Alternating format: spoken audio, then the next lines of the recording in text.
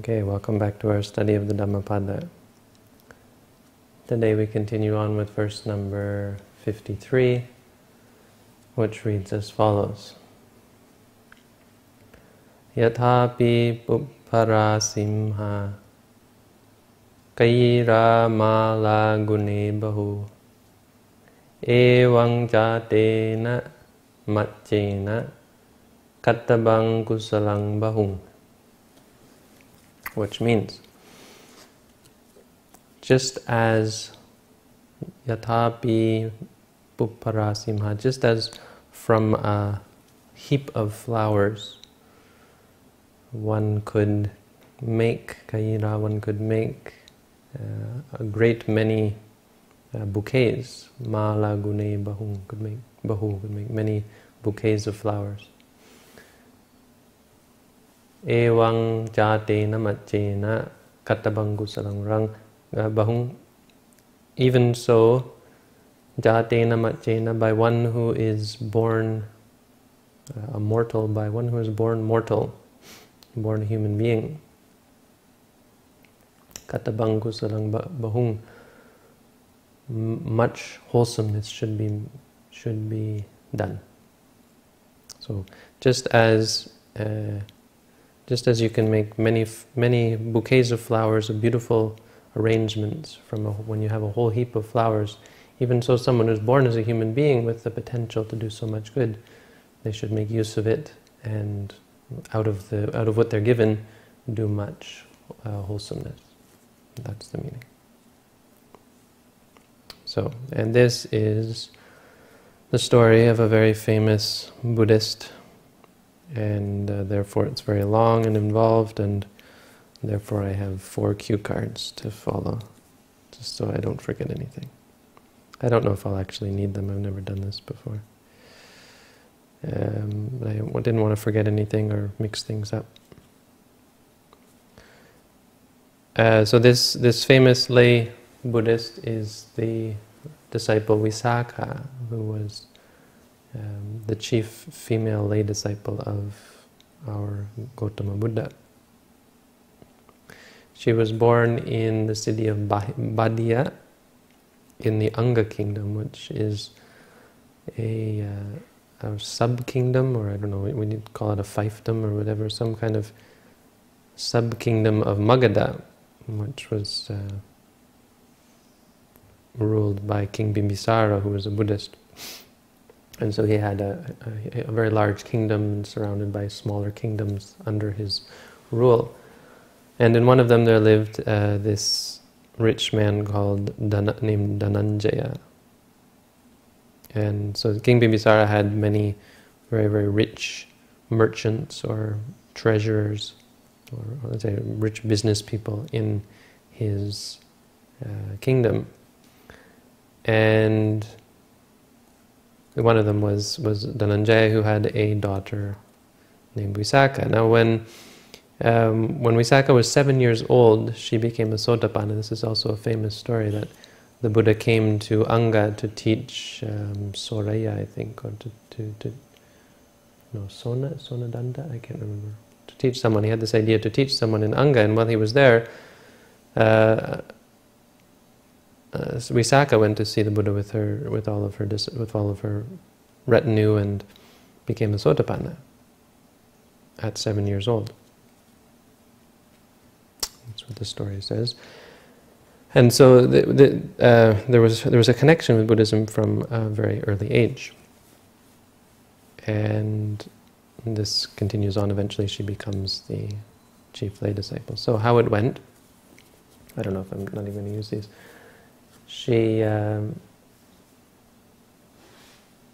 Well, what happened was we have Magadha, which is run by Bimbisara, and then we have Kosala, which is run by Pasenadi, the king. And Bimbisara, they were both Buddhists, but Pasenadi was a little bit of a shady sort of sketchy sort of Buddhist. He didn't really keep morality, and he didn't really seem to be a very wise or enlightened being. He certainly didn't become a Sotapanna or anything of the sort when he was alive. Bimbisara, on the other hand, became a Sotapanna when he first met the Buddha, and as a result was very, very fixed and very well established in the Buddha's teaching. And so Pasenadi would always make trouble with the other kings around. He wasn't really the brightest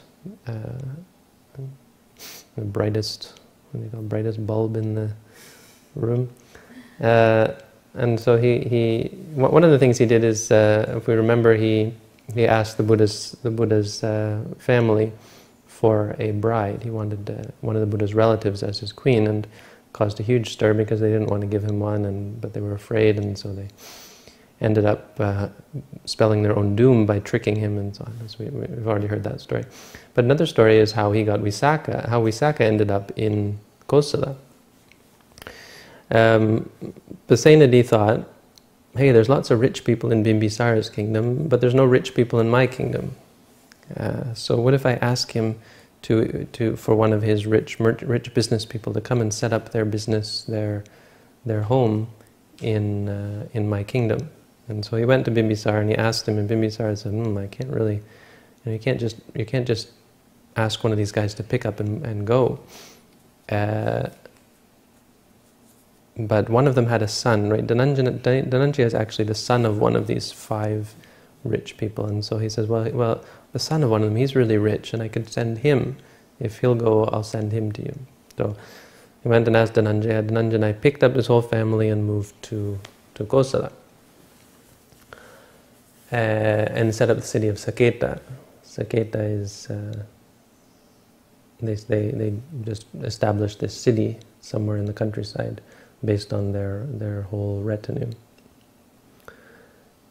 And I'm going to go by my notes. Yeah. And then while they were there was this one of the business people in Pasenadi's kingdom. He had a son who was looking for a wife. No, he had a son who was unmarried, and so they wanted to get a wife for him. And so they went around wife hunting. And how you do wife hunting is you get the Brahmins, these priests, to go around and look for a woman who has the right characteristics and the right birth, because it's very complicated actually. You have to get someone who's the right station, and you have to talk to the parents, and it's nothing like marriage nowadays, right? You just give them a ring and that's it. No, it was quite an involved process back then. And so a lot of the story is about these kind of things. There's lots of things in this story that are not really of interest to us as meditators, but this is an important part of the story because it sets the stage for the problem that Visakha had, because this family wasn't Buddhist. Now, they had no interest in Buddhism, and from the time that the Buddha moved, the Buddha would spend most of his time, surprisingly, not in Magadha, but actually in Kosala, near Savatthi, which is actually in the northwest, the north of Uttar Pradesh, north of Varanasi, quite a bit. But it was in the Kosala kingdom, if I'm not mistaken. But the whole time he was there, this Brahmin, I guess, this family never went to see the Buddha, and they lived right near the Buddha in Savatthi, and never thought once to go to see the Buddha, but they spent all their time paying respect to these naked ascetics. So this isn't something that they thought of at the time. This isn't something that Visakha's father thought of. But okay, so what happened is they sent these Brahmins out. This son actually refused. He said, "There's no way. I'm not going to marry anyone. I'm not interested in having a wife. There's just lots of trouble, and they just whine and complain all the time." And I don't know. I'm kind of biased on that. I'm kind of with this guy. Wives, they're almost as bad as husbands, I think. Not that I've ever had either. But they pushed him and pushed him and pushed him, and finally said, fine, if you find a woman who has 5 types of beauty, there's these 5 beauties, and it's like the beauty of hair, the beauty of teeth, the beauty of skin, I don't remember, the beauty of this, beauty of that. It's not really a monk sort of topic, so I didn't write that down. If you can find someone who is of perfect beauty, this guy's terribly superficial, right? So here you think maybe he's holding out because he just doesn't want to deal with the other person's mental problems, right? But here he's actually so superficial. He's thinking, I'll only take her if she's super beautiful, which is really dangerous, you see, because some people are just very, very physically attractive, but of no mental capacity whatsoever. I'd be much more concerned of her having some mental prowess. I don't know if that was one of the 5 beauties, the beauty of mind. I can't remember. I don't think so. Well, maybe it was, and then we'll exempt him from this. But anyway, so they went all throughout the land, and of course they didn't find someone of perfect beauty until they found Visakha. And how it happened, another interesting part of the story is there was a festival, and all the women, normally the women would have to stay at home and they couldn't come out or something, I don't know, or they had to cover themselves up with a sari when they go out or something. But there's a festival, and then they're allowed to go out and show themselves. And I believe in that time they wouldn't even have to cover up their chest. It was, they could be fairly exposed. I mean, that has something. We'll see how that plays into this in the rest of the story, actually. But so the Visakha and her retinue of women were going down to bathe by the river, and then suddenly it started to rain, and while it was raining, there was this, or while they were going, there was this festival going on, and they were looking for suitable brides for this guy, and they were looking and they couldn't find anyone, and then it started raining, and Visakha, all of her women retinue ran into this hall where they were having this sort of this beauty pageant or whatever, and they escaped from the rain, but Visakha just walked. She let all of her attendants run, but she walked quite slowly and casually into the hall. And the Brahmins looked at her as she came in, and she was all drenched, and they looked at her, but they saw, she exhibits 4 of the beauties. Yeah, so it wasn't beauty of mind, because they saw she had 4 of these types of beauties, but they couldn't see the beauty of teeth, if she had beautiful teeth or not. Isn't that ridiculous? So let's choose a wife based on what her teeth are like. But really, that's how people think, no? And so, although there is something to that, you see, there is something to beauty, potentially, because if a person has, or they say it's karmic. If you've had bad speech in the past, it affects your teeth or something like that. There could be something there, but anyway, it's all in the past. There's nothing to do with who we are now. Some people are did bad things, and so they have the idea is that they have some karmic result in this life, but you don't see it. You don't see the habit. They can be actually quite nice people, and it's often because of the effects of their bad karma that they were born with these things, so they feel really, really humble, and they understand this. Whereas people who are born with all these worldly good qualities and money and power and so on, they don't have any idea. They forget how they got there. They don't have any sort of shame or fear and so on. So it's certainly not a way of picking good people. So there's nothing there. Right. So they asked. They just said something as she went by, trying to sort of engage her in conversation. They said, "Look at this woman. She's pretty lazy, huh?" Something like that. And she said, "Excuse me." And they said, "Well, we see your attendants running in, but there you are letting yourself get wet. You obviously, as beautiful as you might be, you seem to be a bit of a weakling or a lazy person, not even able to keep up with your attendants." And she said, "Oh no, that's not why I didn't run." She said, "There are 2 reasons why I didn't run. The first reason is that, well, there are four and she gave this interesting teaching that there are four types of people who should never run, or 4 beings that should never run. The first one is a king, because when a king runs, people say, look at that silly king running like an ordinary person, right? You would never see a king running. Number 2, the king's elephant. When the king's elephant is carrying the king, you should never see it. Should always be proud and regal, just like the king. The third one is a monk.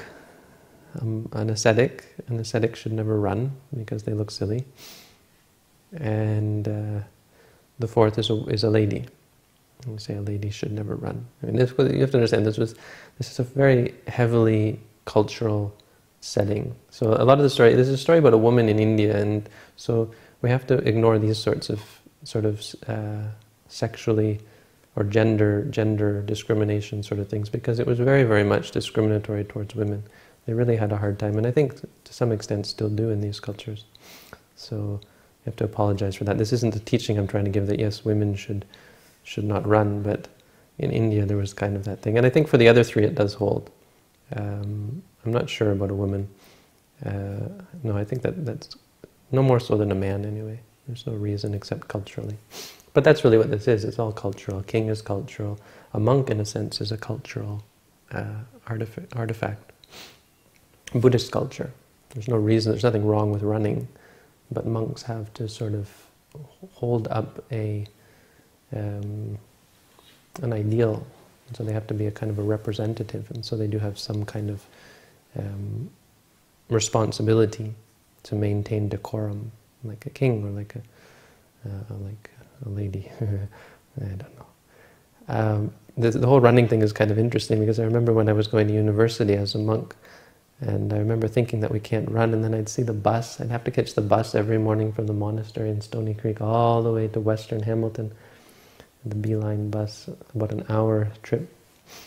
And it only come like once an hour, so you have to catch the right bus or else you're transferring.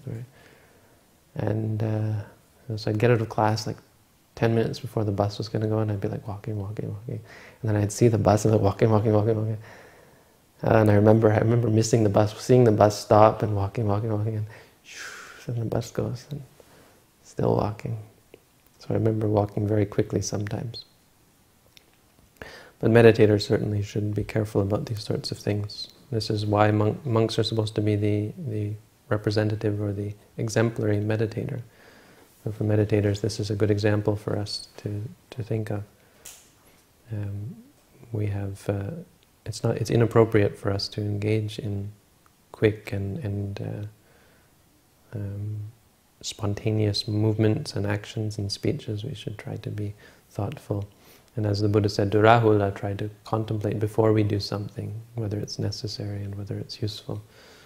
And be mindful when we're doing things. And even after we've performed actions, we should be mindful and reflect on whether that was useful and whether we should do it again. Okay, so anyway, through this conversation they established two things. Oh, and the other reason for not running is she said, I belong to this is an interesting thing for children. She said, I belong to my parents. And my parents expect me to be of some value in the future. She said somehow I'm like a possession of my parents, or belonging. I belong to them.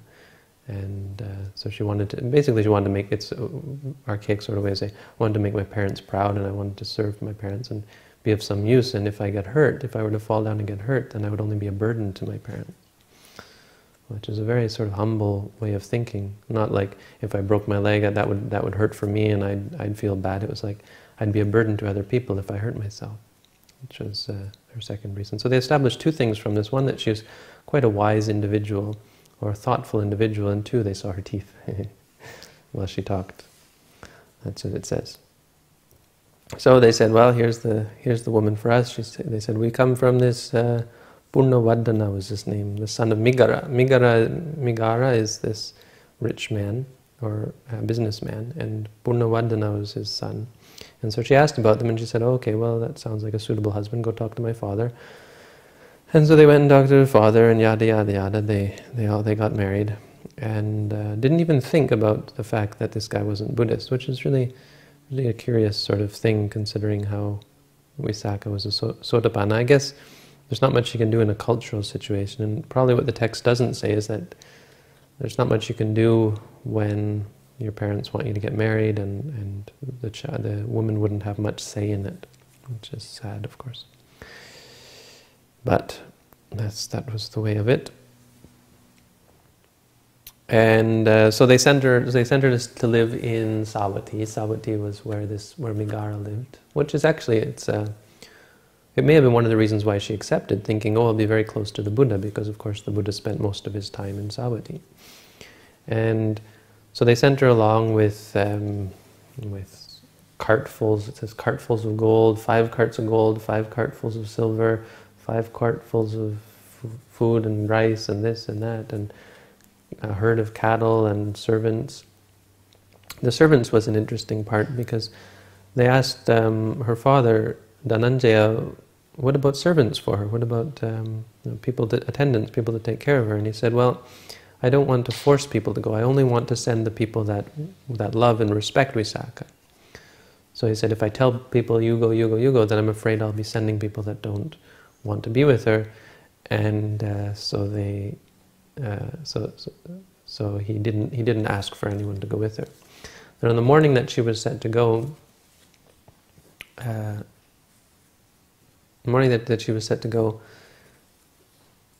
all of the villagers heard that she was going. 14 villages. This city had 14 villages, and every family said,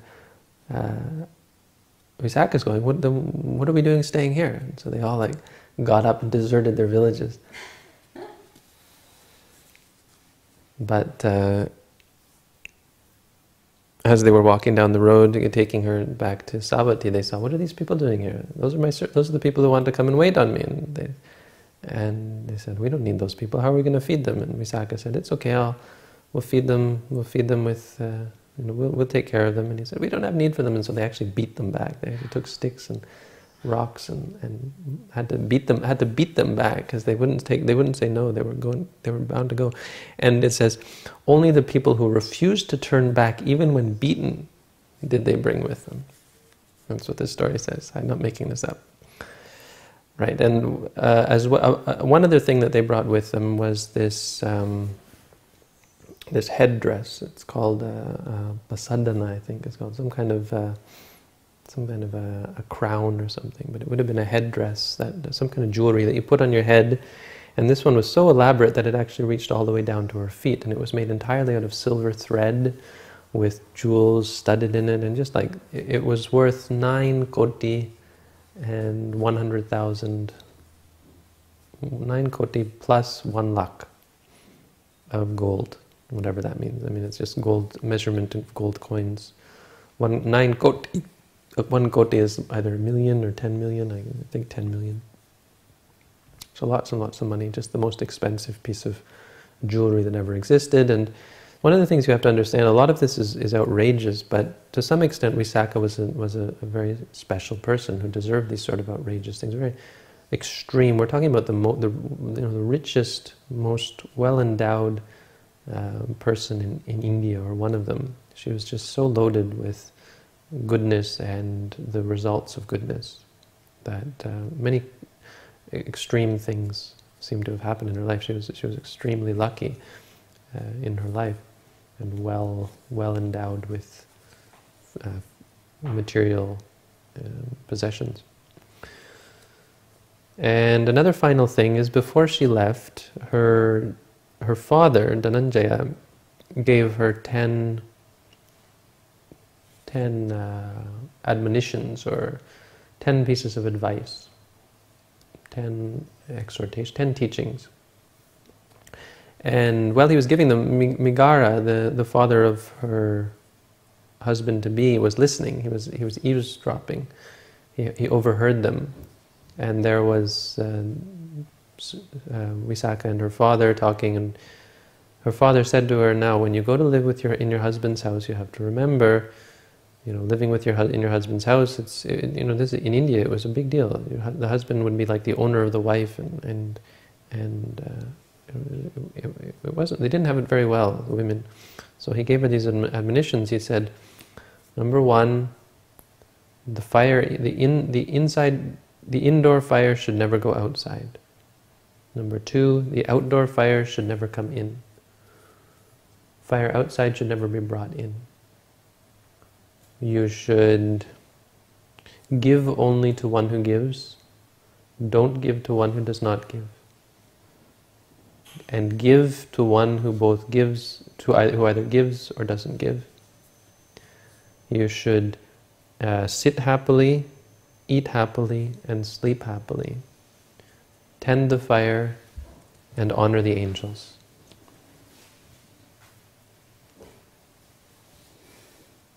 Strange, no? Strange sort of advice to give. So Migara kind of thought that was strange, but he didn't say anything. And Visakha said, "Thank you, Father," and kissed and hugged goodbye or whatever, and then left on her way to Savatthi. Well, one final thing. See, I have to write this down, or I'm going to forget. The last aspect of it was he sent 8 families. He gathered together 8 of his advisors, and he said, "Go with her, settle down in Savatthi, and if anything happens, you're to look after her.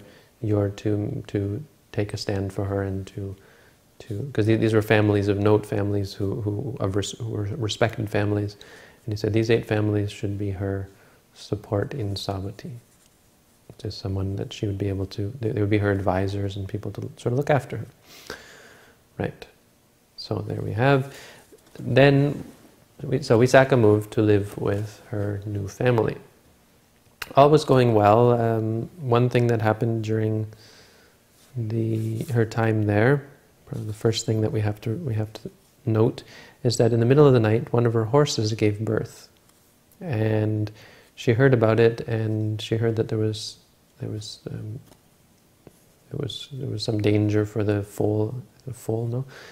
And so she went down in the middle of the night. She went down herself into the stable and cared for the new baby and oiled up its body or something, and made sure it was warm and kept it and tended to it throughout the night. So this was one thing that will play a part in the future of the story. Okay, now the crux of the story, or what do you call the peak of the story, was in regards to these naked ascetics. Now Migara, as I said, the father of her husband, doesn't talk about the husband actually from this point on, which is somewhat interesting. But her father-in-law was a staunch supporter of the naked ascetics. And so on her marriage, he didn't even think of inviting the Buddha or bringing the Buddha around, but he got all the naked ascetics to come to her wedding, and then he called Visakha and said, "Come and pay respect to the Arahants." And she said, "Oh, the Arahants, great!" And she's so excited. And so he goes out, and she comes out, and she sees a bunch of naked guys sitting there, and she's like, "These aren't Arahants. These are a bunch of naked fools." And so she goes back inside, and the naked ascetics see this and hear her say this, and they get all upset, and they say, "How could you bring a heretic Buddhist follower of Gautama here? She'll be the ruin of you." And he said, "Oh, come now." He tried to placate them, and he sent them on their way, and kind of kept that under wraps. But then Visakha the thing about Sotapannas on up is they can never hide, and they're never afraid of their beliefs or their religion, I guess. Their adherence to Buddhism. They would never say something like, all right, they would never make fun of the Buddha, or they would never renounce it. Or there's a story that goes, this one poor man, very poor man, became a Sotapanna, and then he was asked by, I think it was Sakka, or one of the angels came to test him and said, "Look, I'll give you 1,000,000 gold. All you have to say is, I don't take the Buddha as my refuge. I don't take the Dhamma as my refuge. I don't take the Sangha as my refuge." And he said, "What are you talking about? I'm not." He said, "What do I need from your money? I'm one of the richest people on earth. I've got Buddhism as my riches." And wasn't at all interested in taking money. So there's sort of this tendency among even Sotapannas that they don't. Well, it's not even a tendency. It's a fixedness of it that you can remark about them, is that they're not afraid. They have no doubt or uncertainty, and they never, for any reason, even if someone was going to kill them, even at pain, over fear of death, would they renounce or denigrate or put aside their faith in Buddhism. So it had to come out eventually. Eventually it had to come to a head. That's what I'm saying. It's very difficult for them to keep it under wraps, because they're just not afraid. They know what's right. And so she knew what was right. And so it came to a head when Migara was sitting there, the father-in-law was sitting there eating food, eating his massive amounts of exquisite, what do you call it? Good food.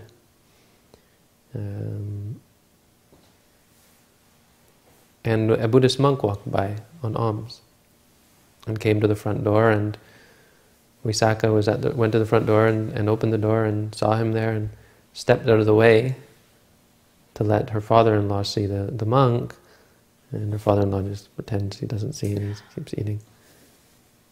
And she clears her throat and pretends he doesn't see. And she sighs and she says, "Please, Venerable Sir, move on. My father is eating stale fare." Stale fare. Stale fare is the English translation. Old food is, I think, purana. Old fare. Old food. He's eating old food. This was her excuse for why he wasn't giving her anything. Now, Migara heard this, and he wasn't exactly thrilled about it. And not being Buddhist, he wasn't one of those people who could control their temper. And he certainly didn't sit there and acknowledge angry, no. He let it get the better of him. And all of his anger at her over her chastising about the naked ascetics at her marriage, and all the time picking and not wanting to pay respect to the arahants. He blew up at her and said, "Out, get out of my house, you wretched heretic. I won't have this. Leave now, go back to Saketa, back to your home." And Visakha wasn't afraid. She said, "Excuse me, I'm not some servant that you can just dismiss like that. I belong to, do you know who my father is?" kind of thing. She said, "It's totally, this is not how it goes. You can't just kick someone out of your house. There are rules and there's decorum." She said, "My father, when he sent me here, he sent along 8 families to be my support, bring them here and let them judge the case." And so he said, "Very well, call them over and I'll tell them what happened." And she's like, "This is totally, and you don't insult your father-in-law that way." And so they came over, and he said, "She says he told her, he said, what happened?" And he said, "She says that this woman says that I'm eating unclean food," which he told this man, this monk, that I was eating unclean food. And she said, "That's not what I said." She said, I said that you were eating stale fare. Purana means old. And the point is, here is this opportunity to do a good deed. You see a monk, you see someone who needs food at your door, and you have the opportunity to do something good with your life, and you just keep, you're content with consuming the benefits of past good deeds from past lives, old fare, old food in the sense. And the 8 families said, "Well, that doesn't sound like a reason to kick your daughter out of your house." And Migara was not to be appeased. He was very, very angry. He said, fine, maybe if it was just that. But you know what she did? In the middle of the night, she went with all of her students. She just left the house in the middle of the night and went outside, which of course is, as a woman in India, a married woman in India, doesn't sound like an appropriate behavior. You don't go wandering around in the middle of the night. And they say, "Is that true?" And he said, "Well, of course my mare, my horse was giving birth, and I had to look after this. Had to look after her baby, the foal." And she explained what she had done. She had gone down to the barn, to the stable, to see her horse. And they looked at Vigara and they said, this is the kind of thing that even that servants should do, and here she's doing this.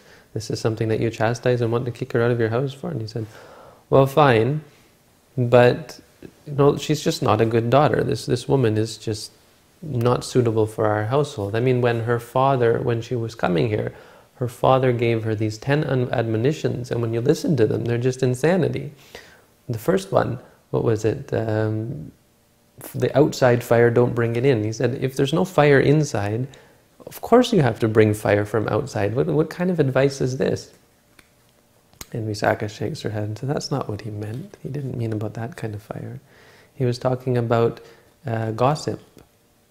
When people, I think the first one was the indoor fire, don't take it out, and the outdoor fire, don't bring it in.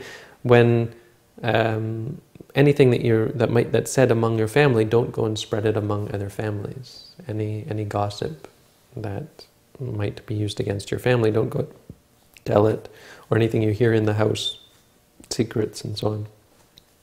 And any gossip that you hear outside, don't bring it into the house. That's the fire outside. Don't bring it in. So here we have the meaning. She gives the meaning of all 10 of these. Give only to one who gives. It's an interesting one. Give only to one who gives. She said that this means when you give, only lend things to people if they give them back. If you know that someone never gives things back to you, or never returns things, or if you lend them money and they never return it, don't lend it to them. Don't give to one who doesn't give back. Give only to one who gives back. That's what was meant. Sit, eat, and sleep happily. Yeah, lazy woman, no? Just sit around, eat happily. So there's no admonition to take care of your parents or so on. Just sit happily, eat happily, and sleep happily. She said, well, sit happily means don't sit down until you know that your parents have a place to sit and they're well tended to. Eat happily, don't eat until your parents have eaten, or until everybody in the family and your husband and everyone has food. Don't just eat and think of yourself. This is how you eat happily. Sleep happily means don't sleep until everyone else is ready to sleep as well. Don't just go to sleep and let everybody else do the work. Tend the fire and honor the angels. Tend the fire means look after your parents and your husband because they're a fire. Look after your family because they're a fire that has to be well kept, or else they can become unruly. It's kind of good advice for families, I think.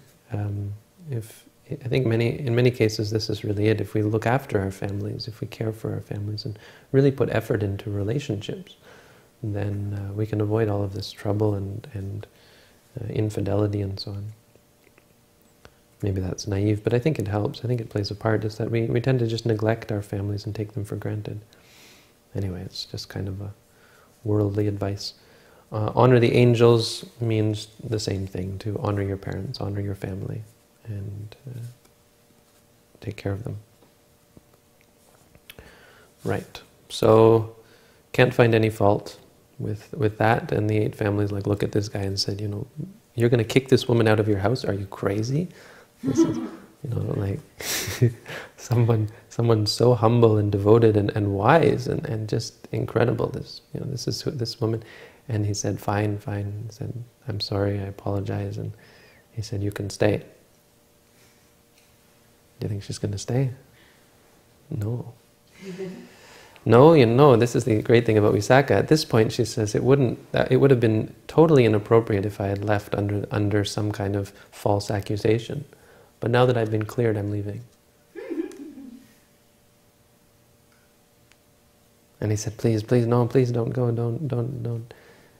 Obviously, this would be a great embarrassment now if she were to leave.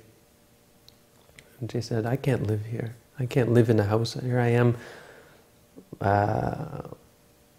1 or 2 kilometers from Jetavana. I'm with the Buddha right next door, and I haven't had a single opportunity to do any good deed or go and listen to the Buddha's teaching or anything. I've never had an opportunity to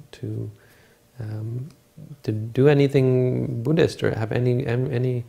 I'm a Buddhist. I haven't had any opportunity to practice Buddhism while I've been here. There's no way I can live in the house of someone who follows a different religion with no opportunity to follow my religion. And so this Migara at this point, he caved in and said, fine, you can look after the Buddha, you can bring the Buddha, invite the Buddha to come, whatever, just as long as you stay. And this began the role of Visakha as the head lay disciple of the Buddha at that point. And so she invited the Buddha to come to her house. She went to see the Buddha, or sent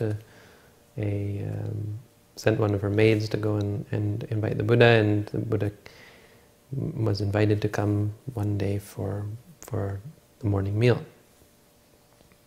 So they set up seats, and they set up a place for the Buddha to sit, but the naked ascetics heard about it, and they all came and surrounded the house. And when Migara was going to go, she said, okay, now we're going to go and... she looked after she said, okay, she asked Migara to come and listen to the Buddha's teaching, and serve the Buddha, and the ascetics say, well, how can you feed this useless monk, this heretic ascetic? No, he wears robes. He doesn't go naked like us arahants.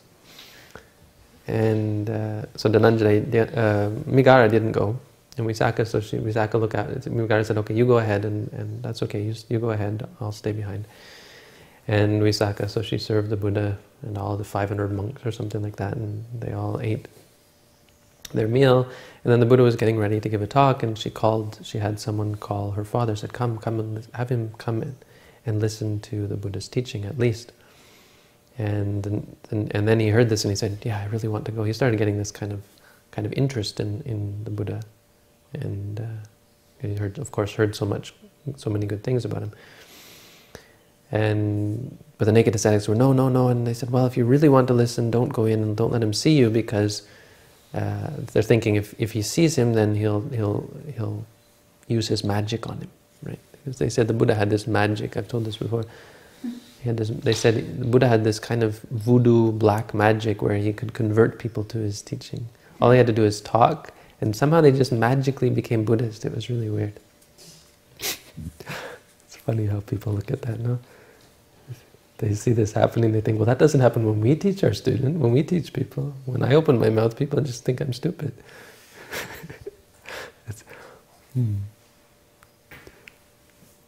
This is why probably some ascetics just didn't open their mouths. And then people thought they were enlightened, of course. Oh, this guy doesn't talk, he must be enlightened. No, they're just afraid if they open their mouth and say something, actually, they're going to make a fool out of themselves. The Buddha taught a Jataka about this. There was this merchant, and he had a donkey. And of course, a donkey you have to feed. You have to make sure you're able to feed him. When he went into the city to sell his wares, often he couldn't find any grass for his mule or his donkey, and so he devised this ruse where he would put his donkey in someone's garden and put a wolf skin, a lion skin over the donkey, and when people saw the lion skin, they thought it was a lion, and so they wouldn't come close. They'd be too afraid, so they just let. And they think it wasn't eating their vegetables either, because lions don't eat vegetables. And so he put this lion skin on and went into the city. Now one day the people saw this, and they were they were afraid of the lion, and they were kind of keeping their distance. And then the donkey or the mule, whatever it was, opened its mouth and brayed. And so they shot and killed it. And then the merchant came back and he said, oh, you died because you opened your mouth. So the Buddha taught this story in regards to these sorts of people who, whenever they open their mouth, something stupid comes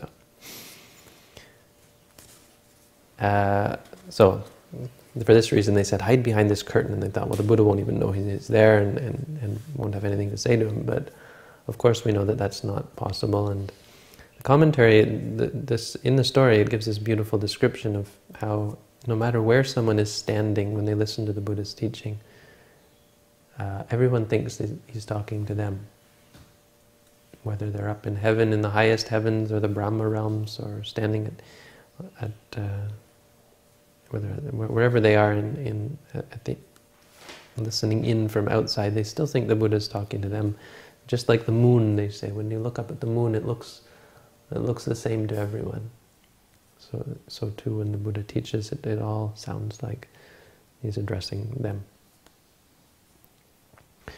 And of course, the Buddha knew that he was sitting there, and did address some of the talk to him.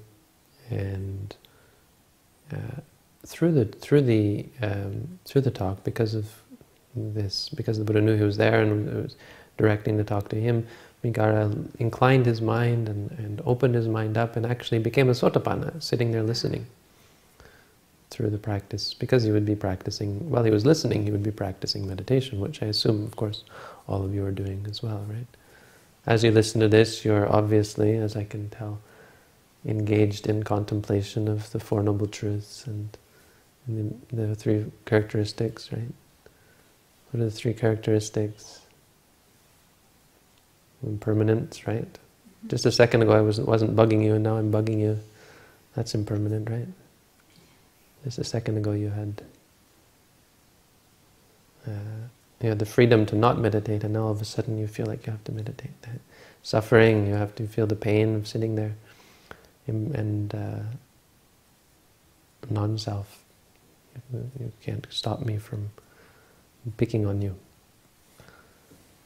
No, really, you should. This is a good example for us. This is how it would happen. People would just listen to the Buddha's teaching and become enlightened, because they would actually put it into practice. It wasn't just for intellectual knowledge.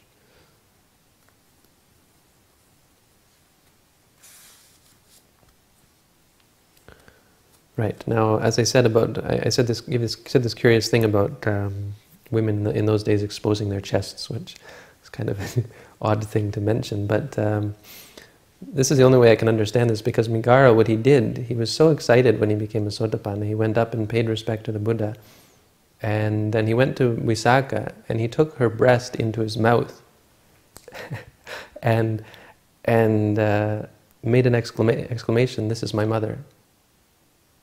He took Visakha as his mother. This is what the story says. He went up to his daughter-in-law, and he took her as his mother. I mean, it was a genuine gesture. And then he went up to the Buddha and said, "This woman is my mother." And from that day forth, she was actually called Migara's mother. And this embarrassed her, of course, to no end, to have her father-in-law call her mother and to have everyone call her. And you see this in some of the suttas. She's not actually mentioned as Visakha. They say one day Migara's mother, and so on and so on. So it really was how she was known. And to overcome this embarrassment, the first thing she did when she had a son was name her son Migara. Right. So she actually, so that people so she wouldn't have this embarrassment of having her father call her mother. I mean, it's not a bad embarrassment. It was just she would felt kind of like it was she wasn't worth it, or didn't deserve to have her father call her mother. But he said he called her mother because she was the one who gave birth to him, gave birth to his enlightenment, or allowed him to see the truth. Then her mother-in-law, then she invited the Buddha back, and her mother-in-law became a Sotapanna as well. Doesn't say anything about her husband, which I think the heavy silence surrounding her husband inclines one to believe that her husband didn't ever become Buddhist or gain anything. It must have been a fairly... Remember how superficially he was, only interested in her beauty?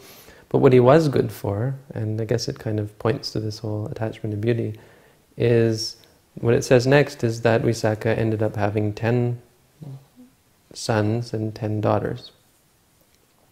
So her husband was good for something, it seems.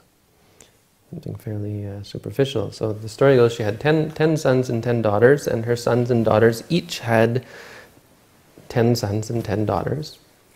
And each of her children's children had 10 sons and 10 daughters.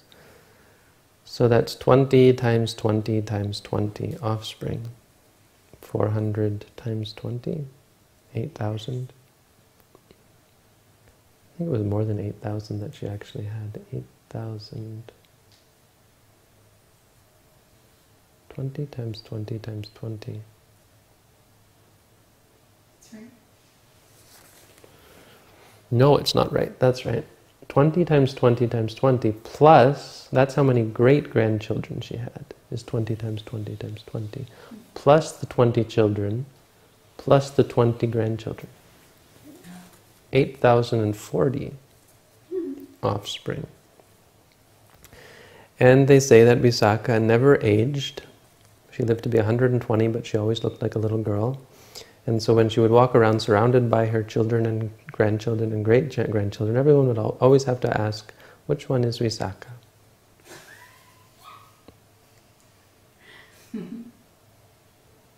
Little things like that. Okay, but let's get to the more important thing. This story is dragging on. It's such a long story if you actually read the story.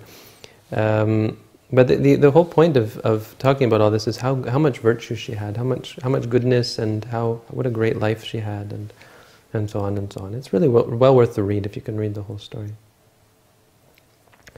And then she made this. There's the story of her making one of the final parts of this is the story of her making a monastery. Now, how this came about is one day she was walking in the monastery. She would go and look at the sick monks, and if there were any sick monks who needed it. Sorry, I forgot one thing. Before we talk about this, before we talk about this, let's talk about her general behavior to the Buddha. So there's one very important story that is not mentioned. It's mentioned, but it's not recounted here because it's recounted elsewhere. But the point, the general idea that you need to get is that she took care of the sangha like a mother. So she was always caring for the monks, and this is one example that I was just about to tell about looking after the sick monks and making sure they had medicines and food. But that's because she had that's based on her request to the Buddha at one point. She came up to she invited the Buddha for a meal and all the monks. And then the next morning, when the food was ready, she told one of her servants to go to invite the Buddha. Now, this happened to be a time of great rain. And in fact, it says it was raining this day. There was rain over the 4 continents. Now, I guess that doesn't mean the whole world, but India and it would have been like, maybe Burma and Thailand, and China, and then Europe, and Russia, or whatever. I don't know, the 4 continents, whatever those 4 are. I don't think it included North America. They didn't even think that North America existed at that point. Or anyway, it's not clear. But some very large expanse of the earth was covered in rain. And so it was some kind of special time. The Buddha somehow, it seems that the Buddha was saying, like, this is the last time this will ever happen. Maybe the climate was changing, or global warming, or whatever. And so he encouraged the monks. And maybe it was just the last time of the year. This was the last rain before the hot season. And so he encouraged the monks to go and bathe in the rain. He just told them this is going to be the last chance. And so the monks stripped off all their robes, put them aside, and went and bathed naked in the rain. Which, of course, the Buddha hadn't said. I guess he kind of expected they would keep a robe on, but they didn't want to get their robes wet, so they all went and bathed naked in the rain. And then this female servant of Visakha comes and she's looking around to invite the monks, and all she sees is a bunch of naked ascetics. So she goes back to Visakha and says, Mistress, there are no monks in the monastery. It's full of a bunch of naked ascetics. And Visakha says, naked ascetics? Oh, and she said, oh, they must be bathing in the rain. And she said, oh, how embarrassing. She said, okay, go back. The rain stopped, and she said, oh, now go back and invite them again. Tell them that the food is ready. So she goes back, and all the monks by that time had put their robes back on, gone into their kutis and sat down and started meditating. And so she goes back and she looks around the monastery, and where did they all go? There's nobody here now. She goes back to Visakha and says, "Mistress, there's no one in the monastery now. They've all gone. They've all disappeared." And not a very bright girl, I think. And Visakha, of course, understood that they must be all meditating. He said, "Okay, now go again, and one final time go and you'll see you can ask them." And so she goes another time, and something like as she's on her way, or just before she's going to leave, the Buddha appears, because there was flooding everywhere, and so the Buddha told the monks to prepare your bowls, get ready, and he gathered them all up, and he just opened up a wormhole and appeared at her front door and went in. Anyway, there's a point to this. The point is when they sat the Buddha down and all the monks down, Visakha kind of didn't know how to approach it, but kind of said, "Okay, Bhante, Venerable Sir, could I ask you 8 boons, or 8 favors, 8 blessings? 8. I have 8 boons. The word is boon, you know, that I would like to ask." And the Buddha said, "I'm not a king," you know, or he said the Buddha. What he really said is, Buddhas are not ones to give boons. Like he's not some kind of king or something. He's kind of a king, but not in this sense. Not the sort of person who grants wishes or grants boons. And Visakha said, "They're but Venerable Sir, these wishes are blameless." And he said, "Okay, well, what are they?"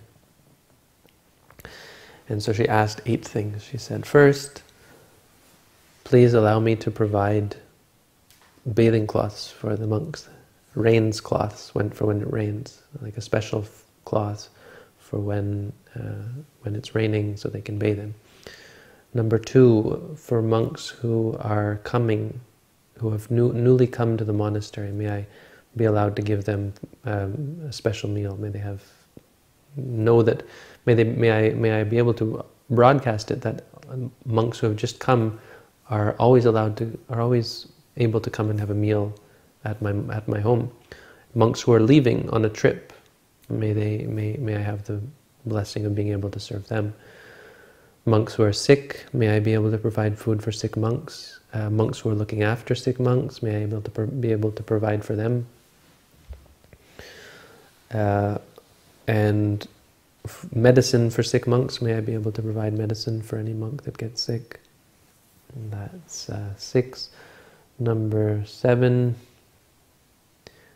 may I be able to... Oh shoot, I forgot number 7.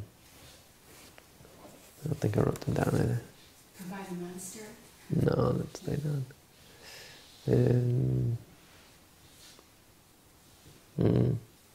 Memory, no? Shelter. Yes, to have a constant supply, to be able to provide always rice gruel, porridge for all the monks. So may my house always be a place, may I be able to provide the monks, please allow me to invite the monks to always receive gruel or porridge at my house.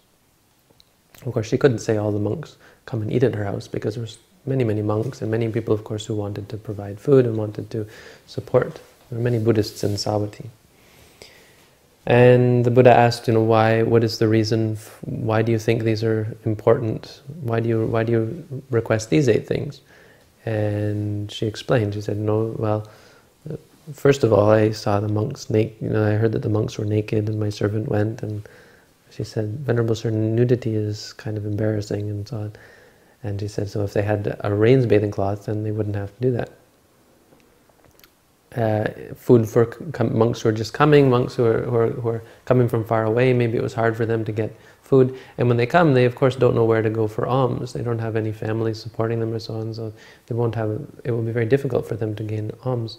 So if they've just come, it would be a great thing to be able to offer them food. Monks who are going on a journey, when they go on a journey, it'll be hard for them to get food, so they should get food first and then head out when they're heading out early in the morning. Food for sick monks, of course, if they don't get the right food, they might die. Monks who are looking after sick monks, and it's difficult for them to get food when they have to also get food for the sick monks. Medicine for sick monks, of course. If they don't get the medicine, they'll die. Rice gruel, because of how great rice gruel is, was her idea. The Buddha had given 10 reasons why in the morning you should have some kind of rice gruel or porridge. And I missed the 8th one, right? I didn't mention it. The 8th one is to provide bathing cloth for the bhikkhunis, because the bhikkhunis were not allowed to bathe naked either. And they actually had to have a cloth that covered their chest as well. And she said because of the rule, because they had embarrassed themselves and down in the river once bathing naked. And then the Buddha said, so, and what do you hope to gain from asking for these 8 wishes? And Visakha says,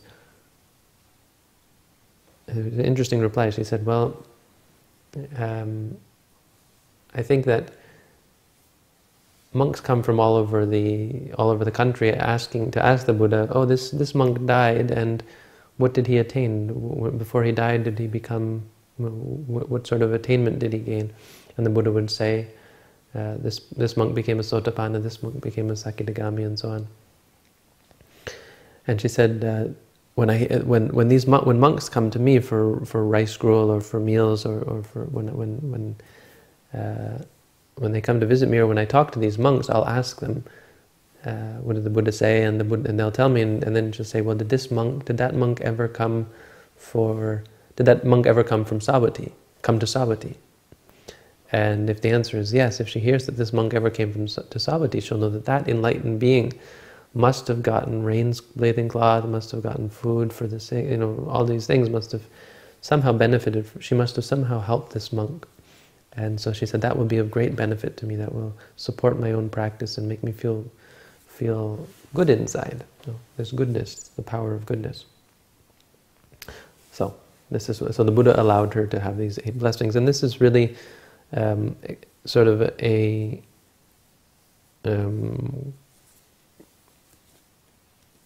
this is an example, or sort of indicative of the sort of life that she lived as a support for the Buddha's teaching. She was constantly supporting the Buddha and his monk and his Sangha. And it came to a consummation with the story that I was just going to tell. So these eight blessings. This was how she then lived most of her life, constantly supporting the Buddha and his followers, and making sure that the Buddha was able to spread his teaching. Until one day, she went to the monastery, as I said, and was walking around looking at sick monks. But she when she went out, she had to wear this. Remember this headdress that we talked about, and that went down to her feet, and was just it was very, very heavy to wear. And so she would take it off. She said, "It's not proper for me to go and wear this into the monastery." So she gave it to her servant and said, "Put this aside somewhere, and let's go walking through the monastery." So put it aside somewhere in some building in the monastery, and then went walking throughout the monastery looking at the sick monks. And then when she was leaving the monastery, she left by a different gate than she had entered. And she said to her attendant, "Please bring my headdress." And the servant said, "Oh, I forgot it. It's at that. It's in one of the monk kutis, or one of the buildings." And she said, "Okay, fine, go get it. But if one of the monks picked it up, if one of the monks touched it, don't take it back. If someone picked it up, I don't want any idea that any sort of hard feeling. If they touched it, you leave it for the monks. I won't take it back."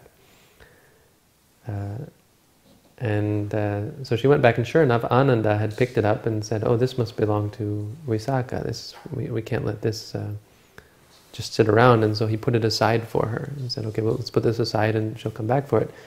And the servant came back and asked Ananda, "Did you see this?" And she said, "Oh yes, I put it aside, and here, you can take it." And she said, "Oh no, I can't take it. My mistress said that if any monk had touched it, she would not take anything back that had been touched by the monks." And so she went back and told her mistress, and her mistress said, "Oh, very, very good. Oh, no, I don't have to. I guess now I don't have to take that heavy piece of jewelry around with me or something. That's what I would have said anyway. I mean, like, good riddance. Give it to the monks. No, that's just what they need. No, but the point was that they could do something. They could put it to sell it or something. But then she said, no, this isn't appropriate. We can't leave this precious thing with the monks. That'll just cause suffering for them, because of course the monks aren't allowed to do anything except keep it aside. If something valuable, monks aren't supposed to even touch valuable, like precious gems or gold or silver even. Not even allowed to touch it, except to put it aside for someone who it belongs to, if it's in the monastery. And she said, go and take it back and we'll sell it. And we'll donate the money to this sangha, or we'll do something with the money for the purpose of the sangha. And so the servant went and brought it back, and so they put it on sale, put it on Craigslist or something like that. And surprise, surprise, no one had the money to buy it. And we say it cost 90 million pieces of gold. And so asked around, nobody could buy it, and Visakha said, fine, I'll buy it. So she bought her own headdress back. This is the kind of thing that well, I guess you'd say religious zealots do. But it's kind of in a good way. It's kind of people who are so caught up in goodness. If you read some of the Jataka stories, there's a lot of stories like this of where they would compete, and there was a competition that went on between the king and his subjects. The king would do some great act of merit, and then the subjects would outdo him. And then the king would see them doing that, and the king would outdo them, and then back and forth until finally someone would give in, this kind of thing. So just kind of extreme acts of goodness. So she bought back her own headdress and took the money and donated it to the monastery. So she took these cartloads of gold to the monastery and said, Venerable Sir, said the Buddha, I have this money and we'd like to do something. What do you think we should do? What would you allow me to do for the Sangha? And the Buddha says to him, well, would you like to build a monastery for the monks? Some building for the monks to some residence for the monks? And she says yes. And so this is how the Visakha came to make puppharāsimhā, I believe.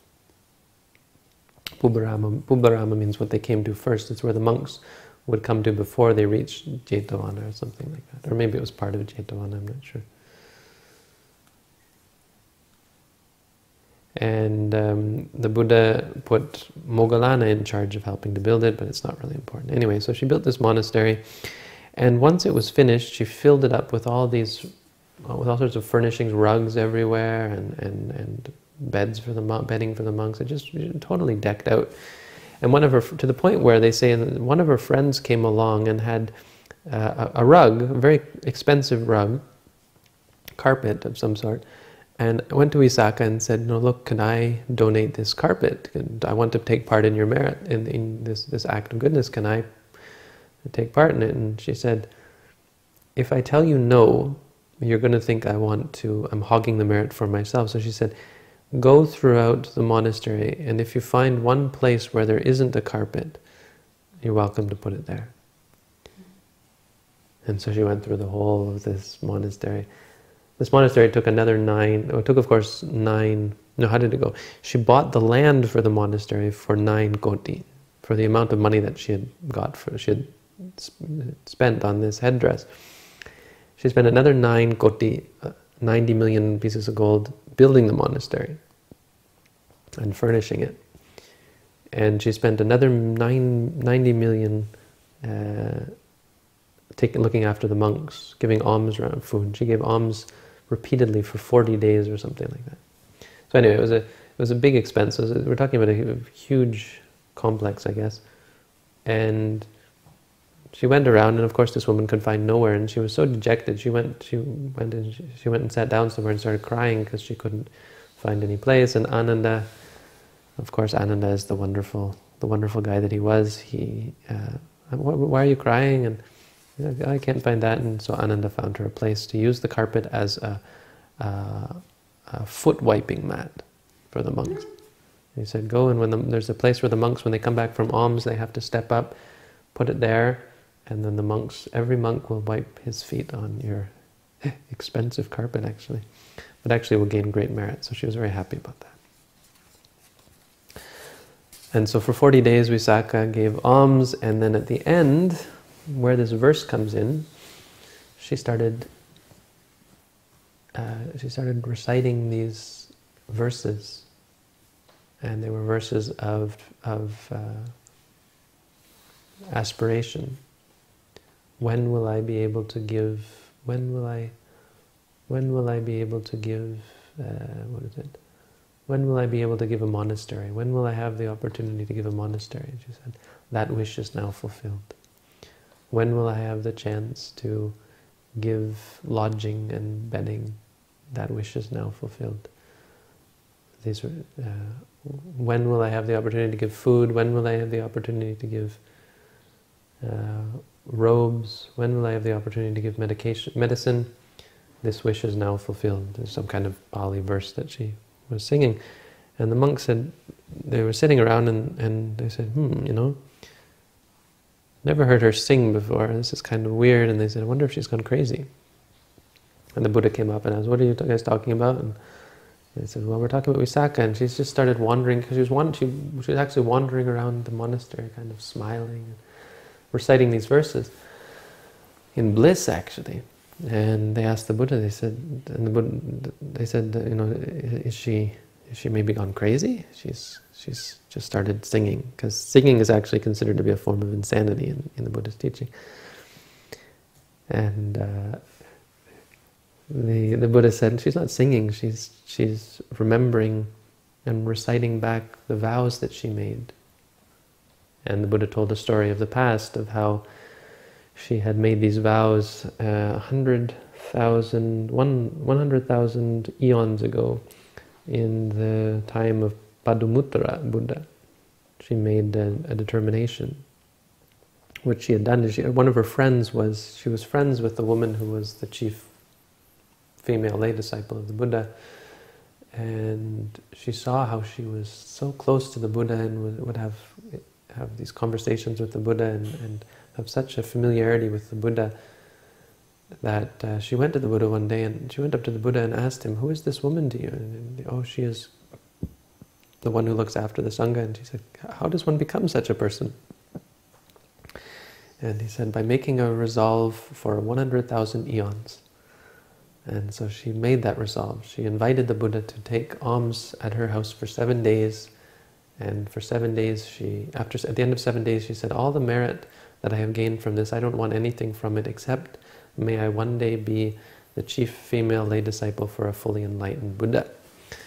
And Padumuttara Buddha looked into the future and saw that one day she would become the chief lay disciple, female lay disciple of Gautama Buddha. And then the Buddha said, just as Visakha has done such wonderful things, he said, this is an example for all human beings. And then he gave this verse, just as when you're given a big heap of flowers, you can make so many beautiful things out of it.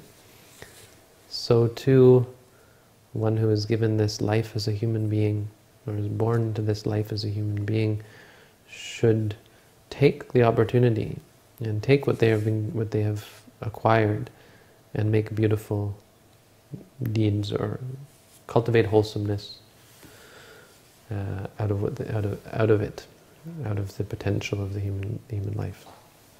So there's the verse, and I haven't even gotten to explaining. There's the story, and I haven't even gotten into explaining the verse. I think the story hopefully does some of the work for me, but the gist of it is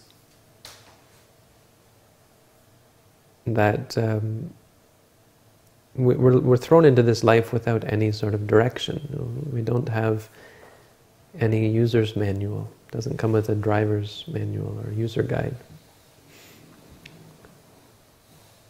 And so we're often at a loss for how to live our lives and where to direct our energies and direct our focus. where to focus our energies on.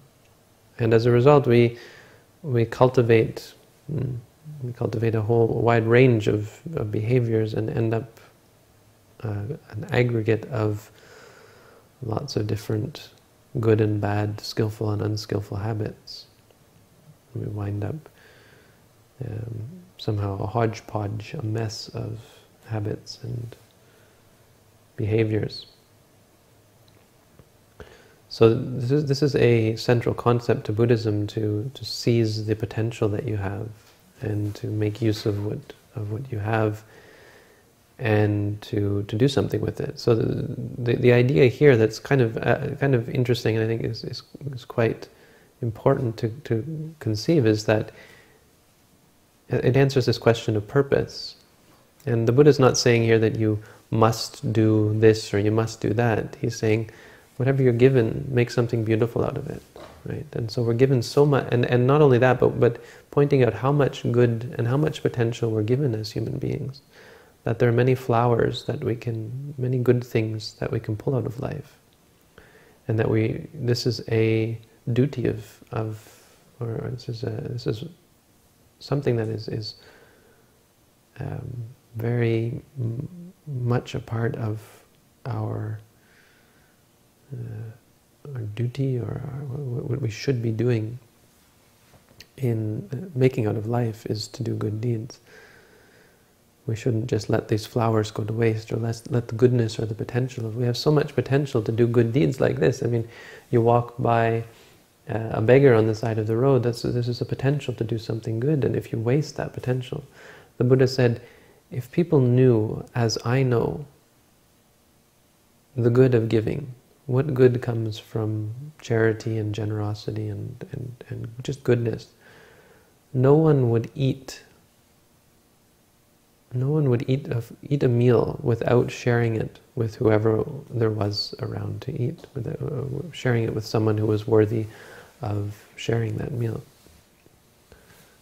He said, but it's because people don't know that they don't do these things. He said, a meal wouldn't go by. You wouldn't put anything aside without sharing it with someone else. And so charity is often something that we overlook in our Buddhist practice, at least in the West, because we jump right into meditation. We miss these two other aspects of goodness, which is morality and charity. Charity or goodness or support or help, and all these things that Visakha gave, not just materials, but the support for the Sangha, looking after sick monks and caring for, not directly, but making sure they got their medicines and care that they needed, and looking after Buddha's teaching and looking after her family and bringing Buddhism to her, bringing goodness, enlightenment even to her family.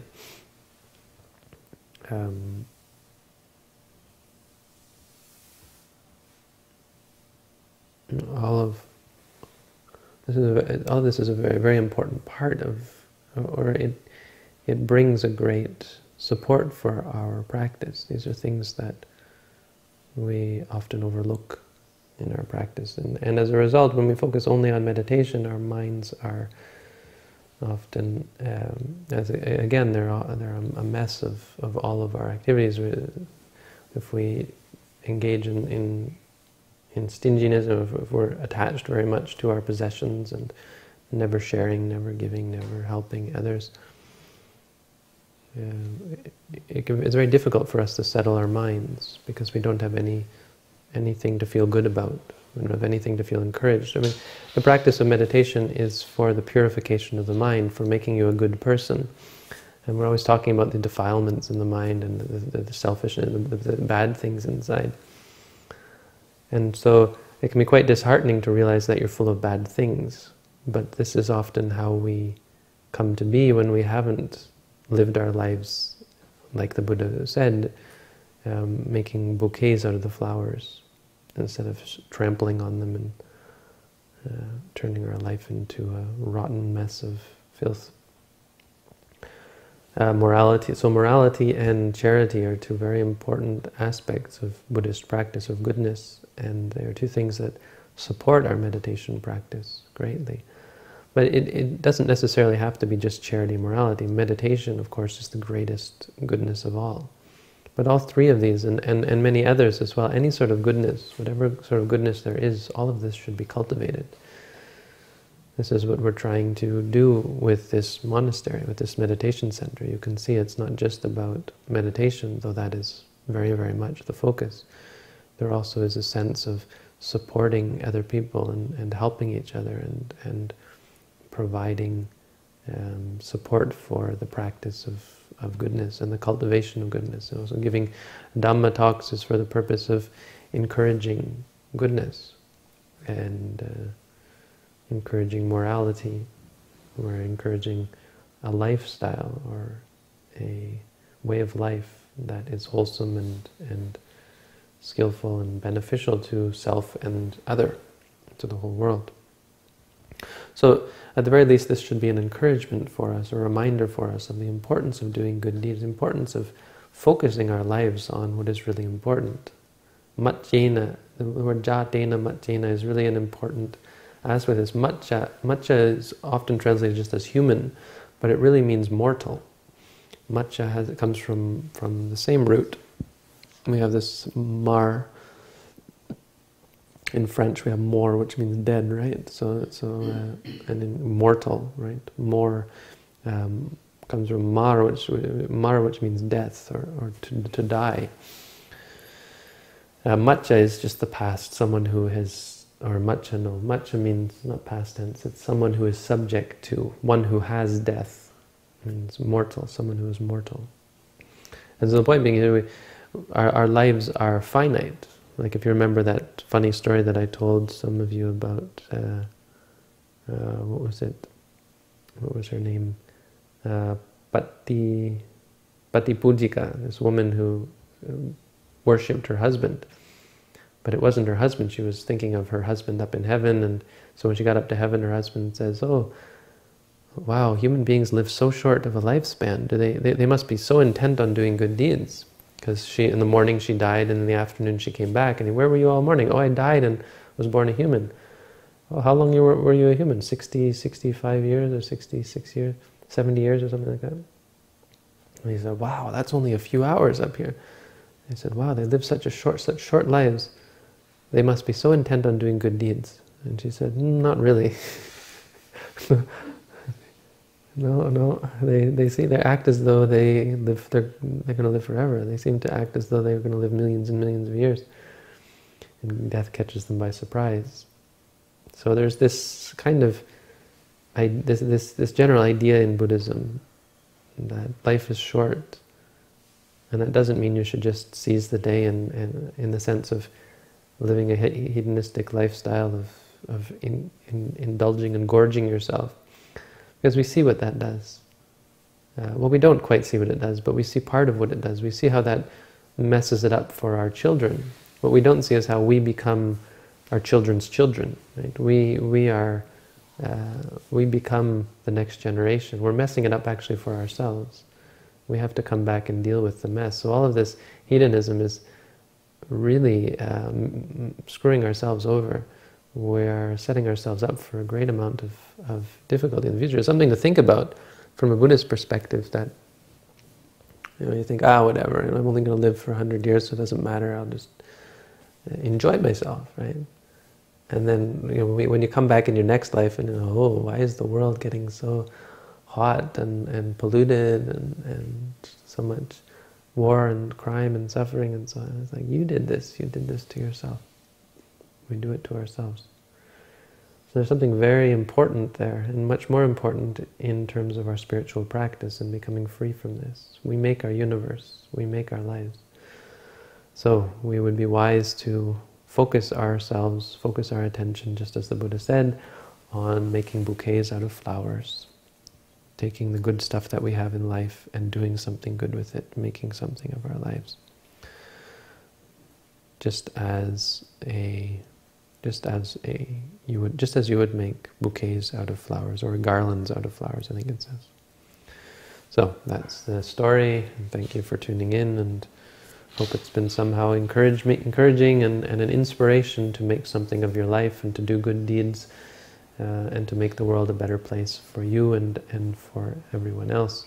I hope that through your practice and through whatever goodness or whatever inspiration you have gained from this, that everyone is able to cultivate and put into practice the Buddha's teaching for the furtherance of their own enlightenment and the attainment of peace, happiness, and freedom from suffering for all. Thank you for tuning in. Have a good day.